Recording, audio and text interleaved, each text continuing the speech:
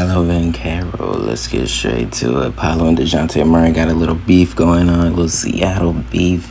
If you didn't know, they Isaiah Thomas had a little event thing, like basketball run type thing, and Dejounte got a little disrespectful and aggressive. He did like a off the backboard lob dunk type thing, and then he ran up on Paolo and like threw the ball at him. Be real, it wasn't that deep, Dejounte. Ever since this nigga got to Atlanta, I don't know what got into this nigga. He's been turning a little like different. I don't know if he's been around the 4PF goons, 21 gang, YSL. Like, I don't know what the fuck is going on, man. This nigga has been on some demon timing lately, bro. He does this at every run too. Shit. But Paolo went on IG and said, LOL, unfollow me on the gram and everything. It must be personal, huh?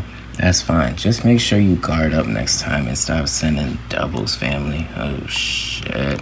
But you know Dejounte, he's black. He ain't gonna let that slide. He has to get the last word off. He said, you tried to flex that #1 pick shit on me when I've been rooting for you. Oh, shit. When you was a kid asking to rebound for me, Paolo, don't get on the internet saying nothing. You changed from the humble kid you always was, and I stand on real shit, boy. And you know, you made it, and it changed.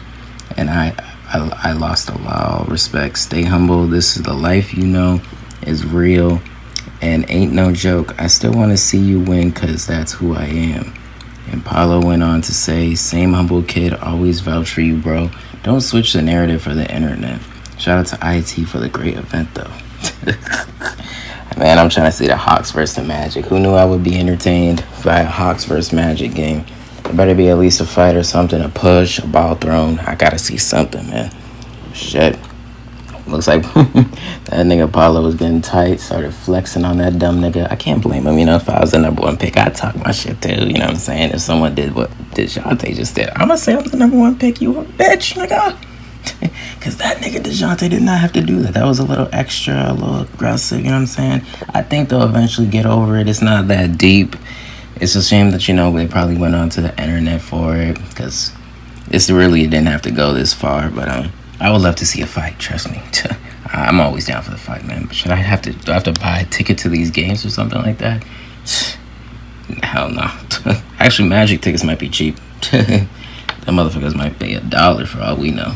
Other than that, I'll get you next one.